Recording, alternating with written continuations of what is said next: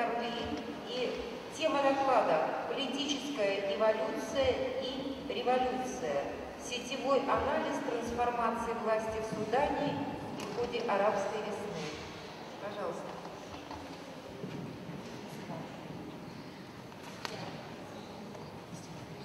Good afternoon, and I'm going to be talking in general about some of the work that we've been doing on conflict, and this is work by myself and my students and my group out at Carnegie Mellon in the U.S. The approach that we take is to look at networks from a very dynamic perspective. We're interested in not just who talks to whom and how they're related, but how those networks evolve through space and through time, and how, as individuals' behavior changes in those networks, it affects social outcomes like, revolution in particular states. The approach that we take is very data-driven, and in fact, we use a lot of different kinds of data. Today, we'll be seeing results using data from newspapers like Nexus, online data, as well as data that we've gathered through tweets. The approach that we take is now called a rapid ethnographic assessment. Our goal when we started the project was to be able to do what brilliant ethnographers and anthropologists do when they go into the field, but where they spend 20 years to gather a massive detail on how the organizations and how the country operates. We wanted to be able to do it using news data and, again, Twitter data, and be able to do it in a few weeks. To that end, we built a lot of technologies for letting you do that. And the technologies that we've developed and used include things that let you pull out networks from text, using text mining and machine learning, network analytic tools, including new ones for new metrics for dealing with networks in space and time, and then, of course, simulation techniques. The first project I'll describe to you is the work that we did on the Sudan. The Sudan is a very interesting country. In fact, it probably should not be a country, and it no longer is a single country. One of the things that we did was we collected data for over 12 years, since 2000, collecting data from news articles and so on, as well as ethnographic writings by anthropologists, as well as maps. And we processed all of those to try to look at why is conflict occurring, what can be done to stop it, who are the political actors, and so on. The data that we have includes 500,000 articles drawn from LexisNexis and the Sudan Tribune Review, again along with the writings of others. We processed these automatically and pulled up all of the actors, the organizations, the locations, the resources for various activities that were going on, as well as the political arguments. We took this information and then analyzed it, and like any good network analyst, we ran things like the centralities, degree centrality, between us, eigenvector, etc., and said, who are our key actors? Now, the first thing we did was look at this across all years at once. And when you do that, not surprisingly, you see Omar Bashir as being the most important actor. Omar Bashir, the president of North Sudan, basically shows up all over the place. Now, over the course of these 10 years worth of data, one of the interesting things that happens, of course, is that in 2005, you had the referendum to separate out Southern Sudan into its own country. And then recently, they voted to actually maintain that separation. During that time, Garang was going to become the president of Southern Sudan, the first president in 2005. But before that, he had been the vice president in Northern Sudan. And before he could become president, he died in a plane crash, at which point Taha and others took over. Now, when you're seeing these slides, the pink, or the very light color, may show up looking like white, are actually the incumbents in Northern Sudan. The red are the Southern Sudanese. The green are members of other people of interest from the areas of Northern Africa and the Mideast. And the yellow are part of the NATO and UN and US forces and individuals and political actors who would be a part of this. As you can see here, again, Bashir and Garang show up as being very important.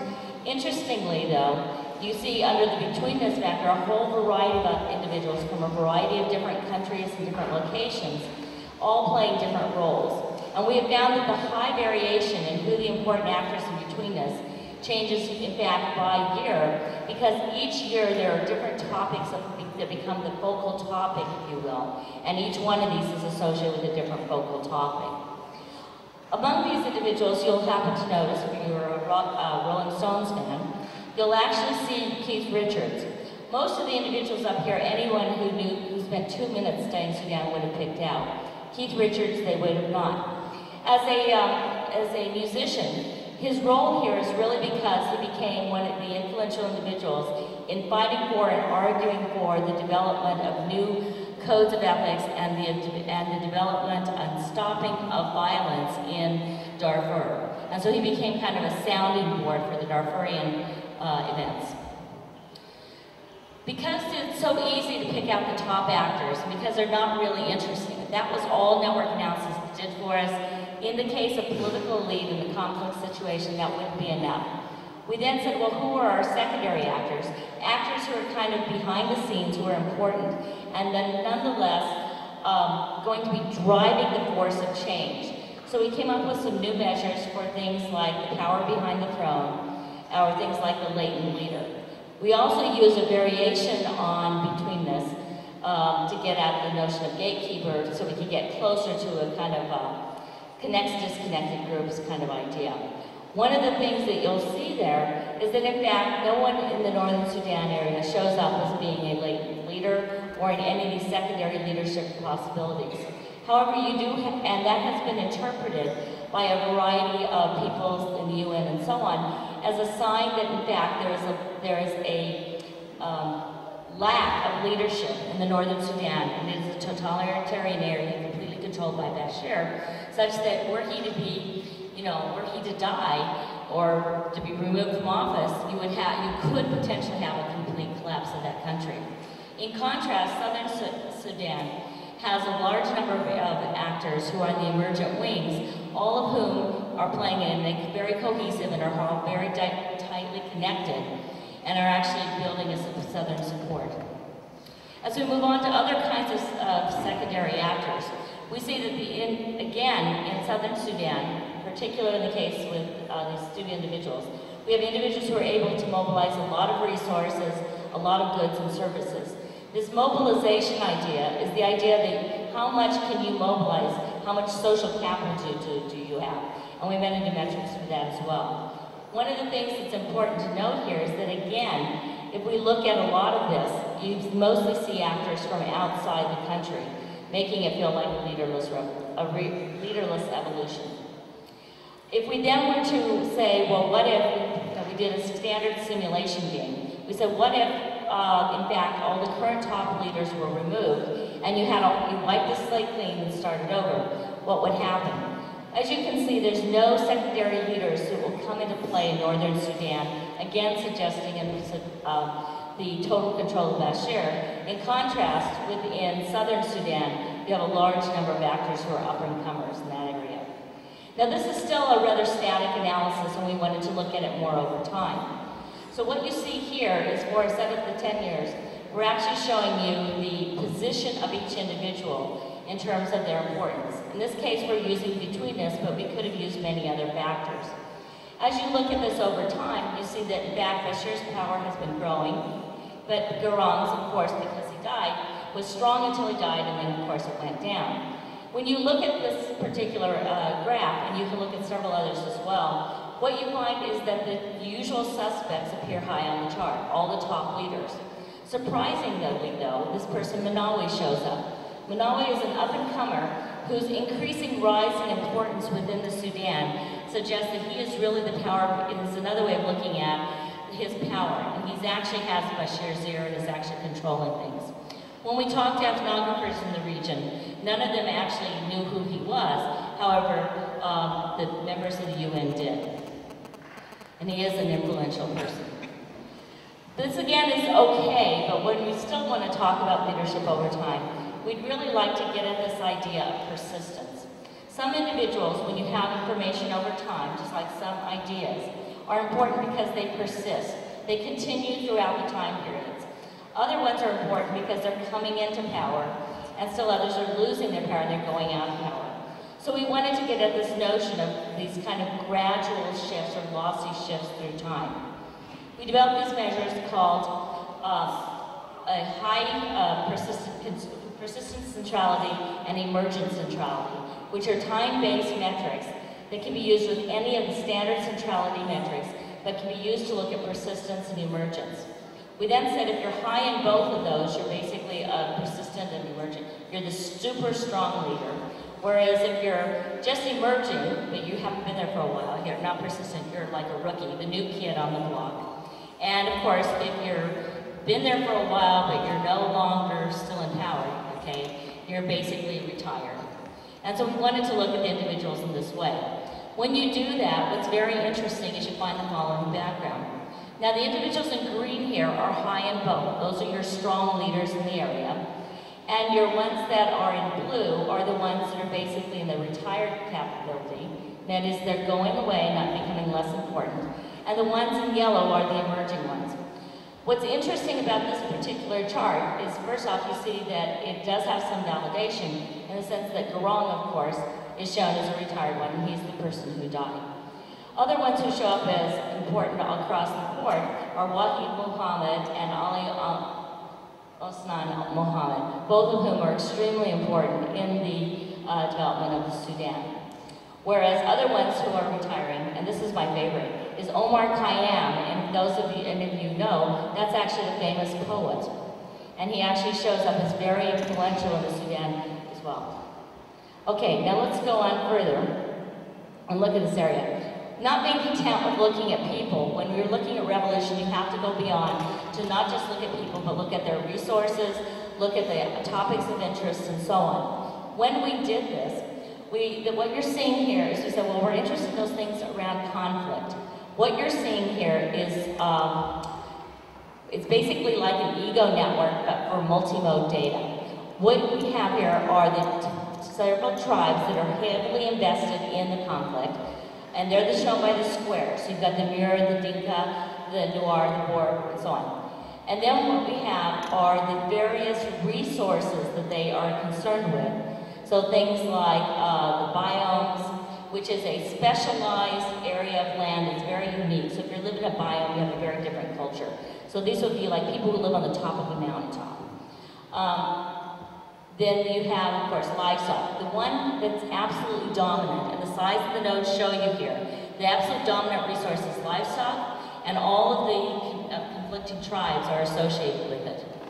We then looked at it in terms of the topics of issues, and what you see here with the same tribes is that very few of them are concerned with peace. A lot of them are concerned with things like severe conflict, and all of them also are concerned with things like kinship. So from a network perspective, just looking at these things, so far we see that these same tribes that are concerned with livestock are also the ones that are involved with conflict. Let's go on and look a little bit further at the relationship there. And what we found was that, again, across all the tribes and throughout time, even when you do analysis, that in fact one of the dominant predictors of conflict, severe conflict in the Sudan, was livestock. So those who are concerned and their lives are based around livestock are involved in the worst conflicts. Now, we then took this data along with some other things, and now this is a regression analysis that's done on network data, but what we've done is rather than doing it on the network, we've taken counts from it. So we ran one regression to predict peace and one to predict conflict. I'm only showing you the significant results, and the strength of the line is the strength of the weighted coefficient. What we find is that the only thing that will predict which of the tribes were engaged in peace were if they were in their network, the strength of their tie to a biome. If they were in these kind of specialized land areas, then they didn't care about them, because no one was going to compete with them because they were in a weird geographical location. In contrast, all of the tribes that were tied to conflict had strong ties to livestock, strong ties to various environmental terms, and in fact, we're concerned with lots and lots of different environmental issues. This suggests that conflict in the Sudan is very much a land use, water rights, and potentially a growing issue as we go into fields of climate change from a network perspective. Now let's switch gears to the Arab Spring. In the case of the Arab Spring, what we have is we have data for all 18 countries involved or associated with the Arab Spring. We have news data and we have Twitter data. We have news data for each of the countries collected from LexisNexis. We have both English and Arabic, although I haven't processed the Arabic yet. And then we have Twitter data, which is again in several languages. We have over 1 million documents in news data, and we have over 4 million tweets. This data was then run through our system to automatically extract the different individuals, the organizations, the issues of concern, and so on, to look at this particular issue. Now, in the case of the Arab Spring, when you look at this and you look at a way of measuring the degree of conflict from this kind of data is to simply say to what extent is conflict high in degree, and similarly to look to what extent that is connected to lots of other issues, lots of people, etc. And the same for revolution. Using this kind of network data, what we're seeing here is basically heat maps. So the darker the color, the stronger the degree. And the stronger the purple, that means the stronger the issue and concerns were with revolution. The stronger the red, the more the concern was with war, civil war, conflict. And what you see here is across the board, there's a low level of concern with revolution and conflict to begin with. The area was absolutely in a conflictual situation. But then you had growing over time, so going down the first column and going down the second, you had a growing interest in revolution. And you saw that going in the case of at least Libya into outright conflict. This spread over time was not geographic, and nor was it, despite a lot of popular claims, due to Facebook. Another theory that's out there is that as you move into periods of conflict, the number of actors of import in your network will actually decrease. What we have found instead is exactly the opposite. As each of these countries move into out-and-out revolution, the number of actors of interest, the ones that are high across a large number of variables, actually increases dramatically. What you see here is exactly a 1 month spread between Egypt and Libya in the first two tallest lines, which are exactly timed with their revolutions. So you had an increase in the number of relevant actors in both countries. You see a similar thing in Tunisia. Of course, Tunisia being tiny, there's fewer actors.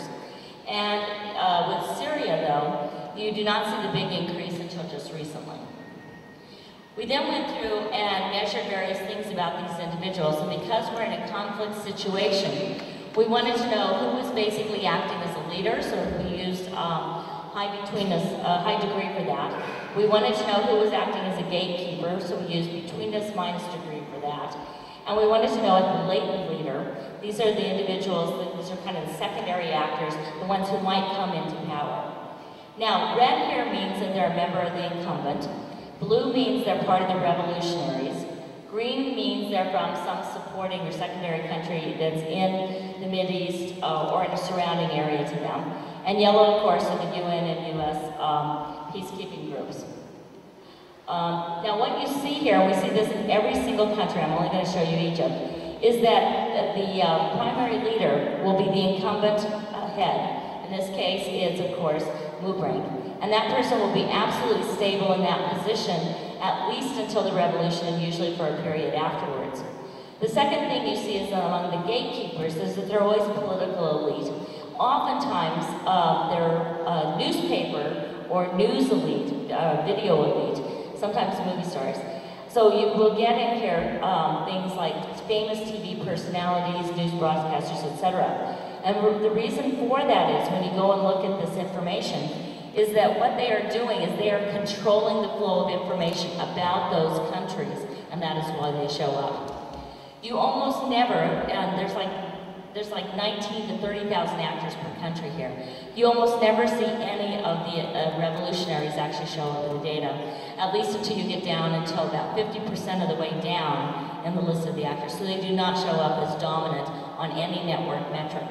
The one exception we've found so far is, of course, this person, Mohammed El-Baradel, who is extremely outspoken about Egypt even before the revolution. Libya looks very similar, again, to the same pattern that we saw in Egypt. Now, the next book, so what is there that presages revolution at all? what we find is that the one thing that really presages revolution in every single country is that if you look at the network as a multimodal system, connecting the people, the organizations, the topics, and so on, immediately preceding the revolution, there's this dramatic increase in the density of the multimodal network. This measure is often referred to, if you don't want to call it a multimode density, you can think of it as a measure of the course of complexity. So you get this increase in complexity, or this increase in number of topics that are interrelated, and it's not just the number of topics, it's the density with which they're connected to each other. The other thing that you can see happening in all of these cases is that as the revolution occurs, and you get this increase in activity and the number of kinds of different things that people are doing right around the time of the revolution. Now, people argue that maybe this was due to terrorists and so on. We then looked at the various terror groups that are present in the particular areas. For every single one of them, they have the same pattern to change, the same temporal pattern for the change of their network characteristic, in this case, degree centrality, I'm showing you, over time, over the course of the revolutions. But the one thing that happened, and this was across the board, is that as the revolution peaked, the degree centrality and importance of the terror groups actually decreased. So they kind of went underground for a while, and then they came up again as the revolutions started to, as they changed over to either out-and-out conflict or to a new regime. We then applied the things to the concepts that didn't have anything to do with people organizations.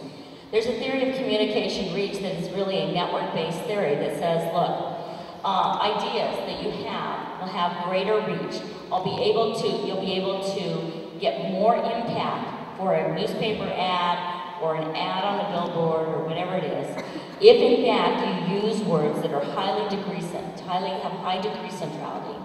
Okay, they're connected to lots of other words that have high local betweenness. There's a lot of throughput through them, because they are evoking and evoking, and of course they're frequently used. Using these ideas, we then went and analyzed all the concepts and found that in the case of the Egyptian revolution, prior to and during the revolution, concepts like religion and international relations became extreme symbols for the way in which people were behaving, and it became increasingly strong as you moved toward the revolution. International relations is a standard here for, we think the foreigners are trying to tell us what to do. Another thing that became increasingly symbolic were the protests themselves. In contrast, things like economics are just buzzwords with no meaning, were just thrown out there, but not really tied to anything and not even really referring to economics most of the time. And the elections were treated as a stereotypical event. In Libya, the whole dialogue was different, and looking at it from a network linguistic perspective, it was much more violent arguments. Instead of talking about protests, they were talking about war as symbolic. Instead of talking about economics actually reduced in importance as you moved from the pre to the post-revolution out-and-out civil war time, and terrorism remained one of their common buzzwords. So it was a much more violent dialogue than it ever was in Egypt. Now, the role of Facebook. Everyone claimed that this was a Facebook revolution. Oh, Twitter was great. They shut off the internet. It must have been the cause. In point of fact, we see no causal factor for Facebook. Instead, what we see is that over time, the spread of interest in Facebook did not correspond with the spread of the revolutions. What we do find is that Facebook and Twitter and social media in general was very important in erecting a kind of allowing for what we would call a leaderless revolution, because it was used to actually tell you where and when to meet. But the reason why people went really had to do is because their friends went, not their Facebook friends, the people they met on a daily basis. So, and one of the reasons why this is the case, you can see from looking at this. These are various heat maps showing you the usage of things like cell phones, Facebook, internet usage, and literacy. And what you'll notice across the board is that, blue means there's not very much, okay, is that the only place that keeps showing up red is the Emirates, as well as sometimes Qatar. They're the only ones with a lot of things. And Saudi Arabia and the Emirates, there's actually over 2 cell phones per person. There's a lot of reasons for that, okay? But basically, you don't have a lot of internet, etc. activity. What's going on here, and the reason Facebook and Twitter were used at all, was it was a center city phenomenon. Only the members there that had actually been college educated or well educated and had a lot of money and who lived in the city were actually using this. This was not a revolutionary spread out in the fields, where a lot of the public is. But Twitter did play a certain interesting role. Here I'm showing you the data we've processed so far from Syria, and across the board through time, if you look at the sheer volume, okay, and I'll get back to networks in a moment, but if you look at the sheer volume, there's absolutely no correlation between the sheer volume of Twitter messages and the sheer volume of news messages dealing with the revolution in Syria. It was neither parallel nor predictive in either case. However, if you drill down by topic, so we drilled down on Homs, which was one of the very critical revolutionary events in the case of Syria. If you drill down by topic and find all the hashtags associated with that and all the news articles associated with the same event, and then you analyze those separately, what you find is precisely a one-day lead from Twitter to newspaper data in terms of announcing the beginning of the event. Similarly, we can see the same thing in Egypt. If we looked at the Egyptian Revolution, if you look at the tweets, and a common tweet for the Egyptian Revolution was January 25th, is that you would see a one-day lead before the peak of the first events announcing the revolution. But the important thing is that while the tweets, which are the blue lines there, led the initial announcements in the newspapers, for secondary information, and as the revolution went on and they tried to force Mobrank to resign, all of the secondary information, the newspapers led the tweets. And we're seeing the same thing on a variety of network measures for both the tweets and for the news data at the same time as well. The network measures will lead the news network measure initially, but then the news ones will lead the other. So from a media review of revolution, what we find is that if you now look at all of the different topics, and if you look at their degree centrality, so that is the extent to which these topics are connected with lots of other topics, and you do a lag regression on these, what you find is that in fact, in terms of protest, that economic news is not important, but what is important is the human rights and how connected the issues of human rights were to everything. And we're also finding an increasing role of protests again, as the lag view of protests. So we're going to talk about protests, we're going to keep talking about it, and we need to talk about human rights. So it's a very interesting view, and the great thing about networks in this case is that it actually let you uncover things about the spread of revolution that weren't possible otherwise. So in summary, what we're suggesting is that if you're looking at networks, we need to think about them moving through space and through time. We need some new metrics, and it's important that we keep them simple. So I'm all with Martin on this one. We've got to keep them simple because we've got to use them on these cases where we have millions, in some cases billions of data points. And in the case of state stability, what we're finding is that it's important to move beyond networks of just people to also look at people and resources, or as I think about it from a journalism perspective, who, what, when, where, how, why. And that these secondary actors are important, the ones to look at. We really need to look at beyond just who's top in our standard degrees, but look at secondary actors as well.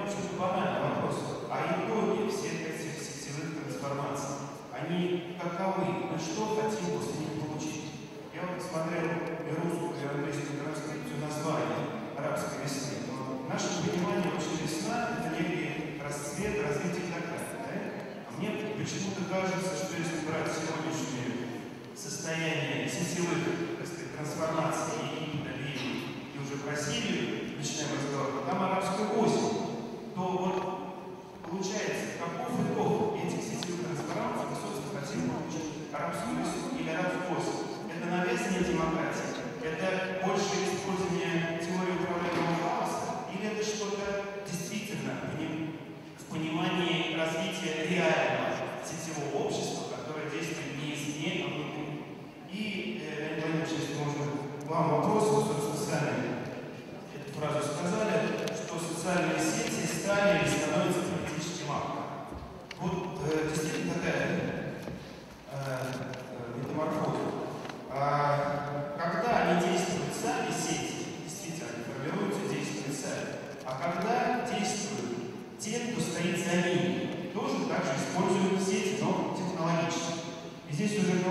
что ведь нужно понимать, была болотная, вроде как используя сеть, а потом была поклонная гора, когда сеть под влиянием не сетевых решений административных методов нивелирует. И получается, что и интернет-ресурсы сегодня, если брать только эту сеть, они тоже в руках конкретных людей. То есть таким образом использовать сеть можно как группируя горизонтальное пространство, так и навязывая определенные инициативы извне. Поэтому как здесь вот это разделить? Спасибо.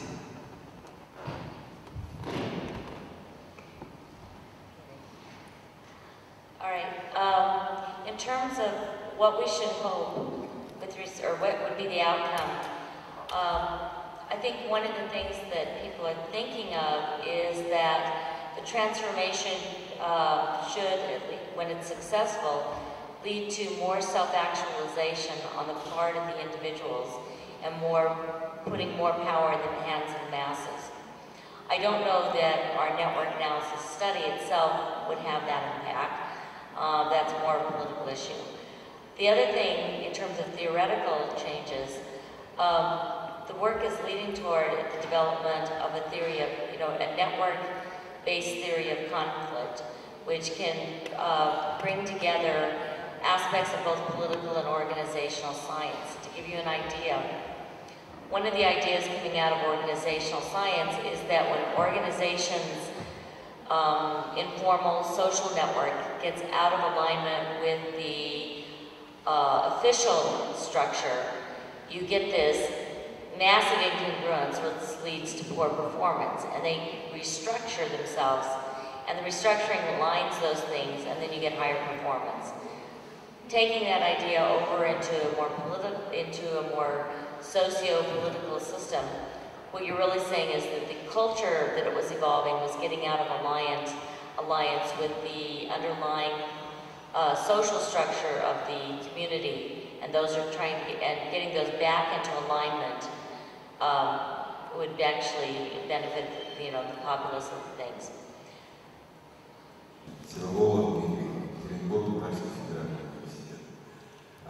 Мы обсуждаем не просто модную тему, а обсуждаем очень важную для понимания сегодняшней, тем более будущей нашей жизни тему. И я испытываю чувство эйфории от этого. Но когда я сегодня многих докладчиков слышу термин, словосочетание сетевой анализ, сетевой подход, то у меня родилась еще больше эйфории. Может быть, мы присутствуем при рождении некого нового принципиального метода, нового сродни, допустим, кибернетическому подходу или синтетическому подходу. И в связи с этим у меня каждый из докладчиков, по крайней мере, из третьей панели, вопрос: что для вас сети? Объект, предмет исследования, то есть то, над чем вы работаете, или это некий новый метод, методология, или, может быть, даже причем вне зависимости от того, какой вы ответ на этот вопрос дадите, мое чувство эйфории не увеличится.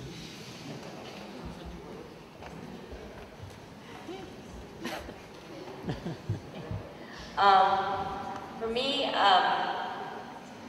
I actually distinguish between networking and network, and often use the term social networking to refer to the thing out there that people do, such as build these networks. But for me, the network science is an evolving paradigm. As Martin pointed out, it's been growing since, pre-1940s. And I think it's growing in strength and in techniques to the point where it will soon become just like statistics, a pervasive methodology that we can use. But the objects of study will be then the human relations and the other kinds of relations that we can put into this kind of statistical graph theoretic form.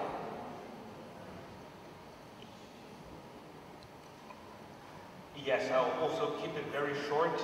To be honest, within my research networks, but I think you witnessed this from my speech, within my research, networks play rather an indirect role. So I'm not interested genuinely in networks as a matter of study, but rather in their consequences in particular policy fields. So I'm not a network scholar in the narrow sense, and this is why maybe I would slightly disagree with regard to my definition of networks, because I'm not an expert, but I'm a little bit too careful to speak about a new methodological paradigmatic change. I have the impression that it's a very promising, very fresh, very new perspective. So I would rather be a little bit more careful and wait whether this from a perspective of non-network scholar, to be honest. Несколько предваряющих суждений, чтобы понять мою позицию. Сейчас в политической науке существует большое напряжение между методологией и онтологией, то есть между теми подходами, которыми мы пользуемся при изучении политической реальности. И вот этот предзаданный взгляд с точки зрения методологии перестает работать. Поэтому крен в политической науке смещается в сторону ответа на вопрос, что такое политическая реальность. Что такое политическая реальность? И если говорить о тех ответах, которые мы получаем, я говорил об онтологии политических сетей, это один из возможных ответов, идущий из определенной конструкции размышления об этой проблеме, когда соединяется природа общества, да, меняются ориентиры в мышлении и так далее. Вот если синергетика может быть включена, это реальность, это не подход. Именно когда он стал реальностью, я сказал, когда сети вышли в действие, когда они стали действовать, а не когда они были просто некоторой структурой.